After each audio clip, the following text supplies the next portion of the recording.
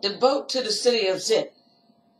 The seas of life are often stormy, and the life's boat we're in seems to be going down. Our body is the boat of our soul, and if we don't have the right captain, we will surely drown. If we have the right captain, and his name is Jesus, we will reach the shores of Ziph. But we can't reach the city of refinery unless we trust the one we're traveling with.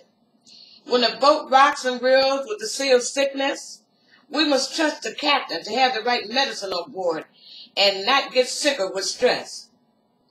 But even though it seems we're going under, the captain knows his boat stern to stern, and he will not blunder.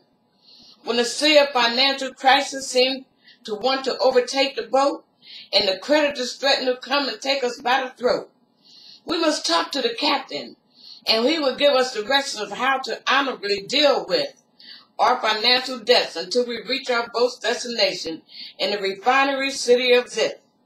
When we have trouble in our life's boat with the mutiny of our emotions, as we navigate through life's seas, lakes, ponds, streams, and oceans, we must take it to the captain, no matter how small it may seem to us at the time.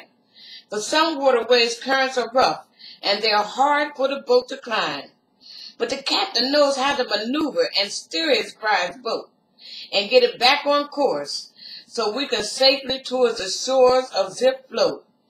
Now don't change captains in midstream and turn your life's journey into a nightmare instead of God's dream.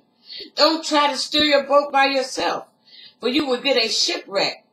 And instead of God's lighthouse guiding you to shore, you will have little pirates on deck, trying to stop the boat from reaching the city of Ziph to intercept your reward.